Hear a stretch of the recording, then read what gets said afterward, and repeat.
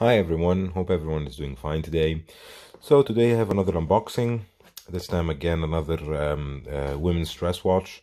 I found this one on eBay as well, and I really liked the offer. I really liked how it looks like, so I bought it and show it to my wife, and if she doesn't like it I will put it online for sale. So if you are interested in the watch, be sure to leave a comment down below. Of course, you have to see it first, but of course, invitation to like and subscribe.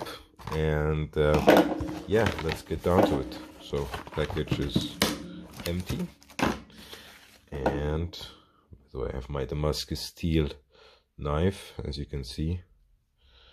Got it outside the frame, and here we go. We have a nice Swiss watch with French numerals. I really like how the numbers go.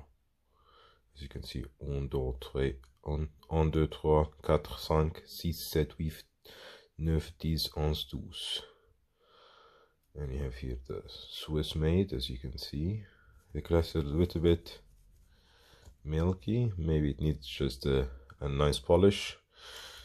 The strap, on the other hand, is definitely something that needs to be changed. It's really small. It's like, I think 10, maybe 10, yeah, I guess.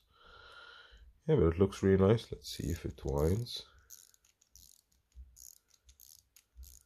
Oh, it winds, and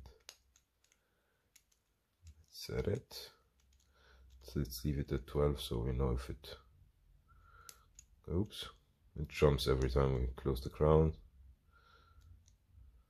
As you can see, you cannot really set it exact.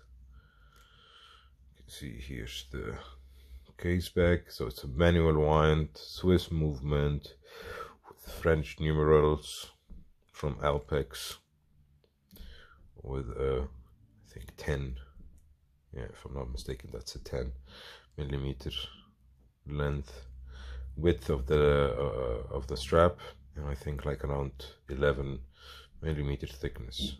And it's actually a 34 millimeter watch, so it's a big watch, as you can see.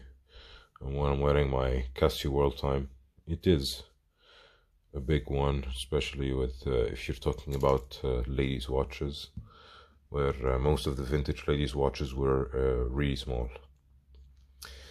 Yeah. So if you like this watch, if you have any questions about this watch, please leave them in the comment below. And this is again as an invitation to like and subscribe the video. And yeah, hopefully see you in the next one. Take care. Bye.